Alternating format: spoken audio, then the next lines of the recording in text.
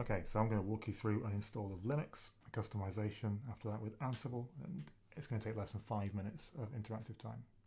First up, we've got the boot disk in the USB slot, and we're going to boot into a new installation. This is Xubuntu.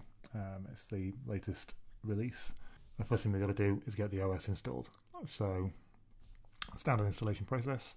We'll get it installed, get the keyboard set up the way we want it. Important to get the keyboard right, of course. I've been caught out many times having the keyboard set incorrectly, and then passwords don't work because special characters are wrong. I don't have any special third-party stuff in here on this laptop, so I skip through that. When it gets to my hard disk setup, I use LVM so that I can then encrypt the hard drive, setting a security key. The key I'll set is relatively short, just so that I can type it in again for the purposes of this demo. I don't need to overwrite disk space because the previous installation was also encrypted. The keys for the disks will get wiped as part of the new installation, so the stuff that's on there is just random bits as far as anybody else is concerned once I've wiped the keys.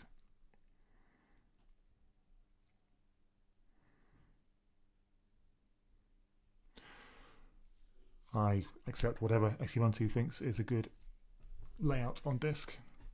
I set my time zone. I set myself up a user account. So this is a single user machine. There's only me that uses it. So I use the same password for my hard disk encryption and for my login, focusing more on getting a long, strong password that I can remember than having lots of weaker ones. If this was, say, a Mac or a Windows machine, then I think the password to decrypt the hard drive and to log in would be the same anyway. This is a standard Xubuntu install process. Just whip through installing the packages for the OS. I would say this is the minimal install as well. I would recommend the minimal install for a workstation like this. There's a lot of junk basically in the full install, so removing as much as possible, or at least what Ubuntu think is a minimal installation, and then just installing what you want. You're starting from a much leaner, lighter distribution. When you run updates, you'll see a lot fewer packages trying to update all the time. It's a bit easier to see what's going on. Okay, so we're now at 5 minutes 30 or so, and we're logging back in. Well, we're logging into the new installation anyway. It was about 2 minutes 50 or so on the video, so it's been a couple of minutes of interactive time so far.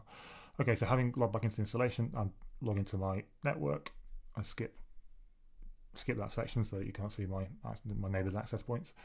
I've got a new USB stick which has my Xubuntu _workstation repository contents on. There's a script that sets it up for me. I mount that, open a terminal in that directory. And the first thing I've got to do is go in and reset the root password. By default, in Ubuntu, you don't use roots. It has no password. You can't log into it. You use sudo. Doesn't seem to be compatible with Cyber Essentials though. That does require that you have a separate admin account. So I set a different password for that. I'm probably not going to use it again after this initial install. So I set it long and fairly random, and then just keep that somewhere physically in case I do need it in the future. CD back into the directory that is my setup script, and I've got a bootstrap.sh which runs through the rest of the install. First thing that happens, runs apt update, pulls all the latest versions of all the packages that were installed as part of the operating system a moment ago. That's what's happening at the moment. After that, the stuff you can see on the screen, the windows opening, is me trying to turn off power management so the video doesn't turn off halfway through. In a moment we'll be done with the updates, and I'll install Ansible so that I can run the Ansible playbook that does all my customizations. Should be there in a moment. You can see Ansible installing now. That's the playbook starting, and this is going to whip through at a fairly accelerated pace because some of these steps do take a long time. Setting up my sudo, restricting my access there, taking out sudo as group, installing VS Code, setting up SSH, setting the permissions correctly, installing Slack.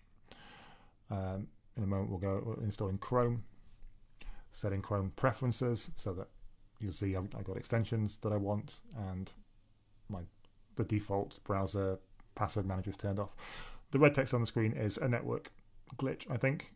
I'm running on Wi-Fi and battery at the moment because I need the laptop over there where the camera is rather than where it normally is, where I can plug it in. So yeah, once I reconnect to the network, run through the install again. It shows one of the things about Ansible. One of the reasons that I've ended up choosing Ansible is because it is able to kind of figure out it's already done certain things that would have been quite time consuming, just skip straight past them. Then I very much speeded up reboot and back into the operating system. I'll just show you just to prove that this is set up. So I've got Chrome installed. That would have been there in the default. You'll see I've got my extensions that I have set up. I've got two password managers, one that I use for work, one for personal, that I have set up in Chrome. They've been installed automatically. You'll see the Chrome's password manager has been turned off as well. Some other security settings have been turned on. Docker PS, so out of the box, Docker rootless this is. If you've ever seen Docker rootless setup, it's a bit involved, but this is just ready for me to use now. I can run a Docker image, Docker container, the Hello World Docker container. My HTOP tooling that I use is installed there as well. And that's the end of the video. We were sitting at a wall clock time of about 21 minutes by the time I booted back into this desktop. It was about 5 minutes of interactive time. So you saw how long some of those steps were taking. Some of the parts of the video were speeded up quite a lot. The section where the playbook was installing was speeded up 20 times speed. If you're trying to do this interactively, it takes forever to get all this stuff installed, and then you've got to configure it, and then hopefully you did it right and didn't make a mistake. This way, most of it is unattended. It works first time, and I have things like GitHub Actions on the repository giving me some test coverage, so that I can be fairly confident that it is going to work when I come to actually use it on a real laptop. And I'll leave this video there.